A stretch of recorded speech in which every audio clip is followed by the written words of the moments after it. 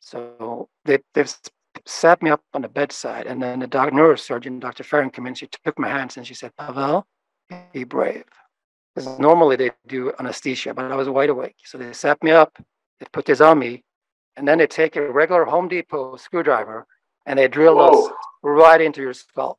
And while they do it, I have to do this with my hands to make sure that they don't hurt any nerves. While the neurosurgeon squeezes on my head to literally press the head down on the vertebrae. Some medieval shit. So that was quite a shock. So after that, I was stuck in this halo for 2 months. Wasn't allowed to weight lift. I was a pretty buff and lean guy when the accident happened. I lost 20 pounds of muscle right off the bat. And once I was allowed to do like bodyweight squats, that's all I did. I had bodyweight squats, and after a while, I had 5-pound dumbbells. I still did biceps curls outside the hospital, but I was so happy I could do biceps curls. Doesn't matter if it's 5 pounds. I could lift again. I could lift, and I know you both know that how it affects the mind. It's just like a duality, right? You lift, you get happier up here. Get happier here, you lift more. So, yeah. So yeah.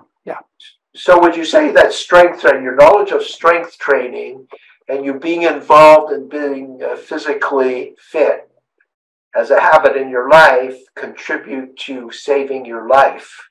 Yeah, 100%. 100%, Stephen. I think if Kat and I weren't athletes or athletic, we wouldn't be here today, because we were both.